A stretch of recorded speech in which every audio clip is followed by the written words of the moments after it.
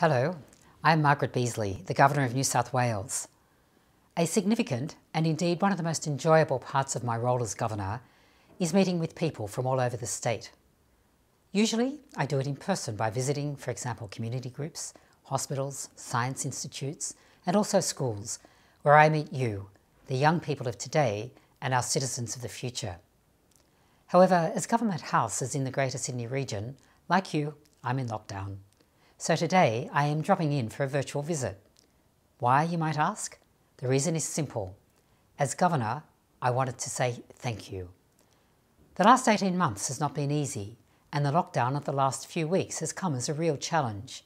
However, as a leader in this state, I have so much pride in seeing the way principals, teachers, other staff, students, indeed the whole school community have been so adaptable, ensuring that learning stays on track.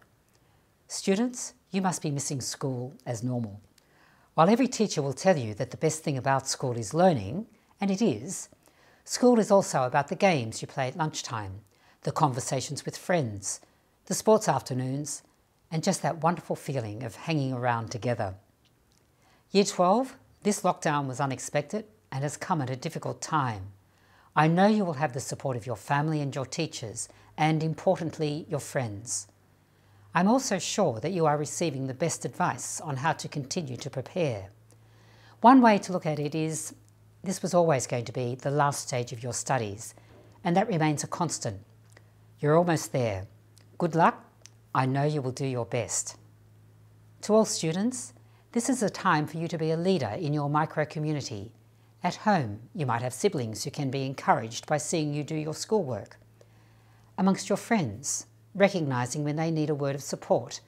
And in your virtual classroom, by being responsive to your teachers and classmates, indeed, even with a smile. Take each day calmly. You will be amazed by what you achieve. To the wonderful teaching community of New South Wales, what can one say? Thank you.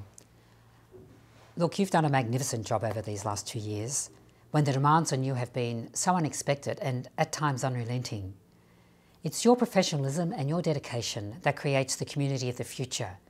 Young people who, because of you, leave school with confidence and an education that prepares them for the world of the future. To everyone, please take care of yourself. You all deserve a virtual Olympic medal for hanging in there at this challenging time. And like everyone around you, I too, I'm so proud of you and your school community.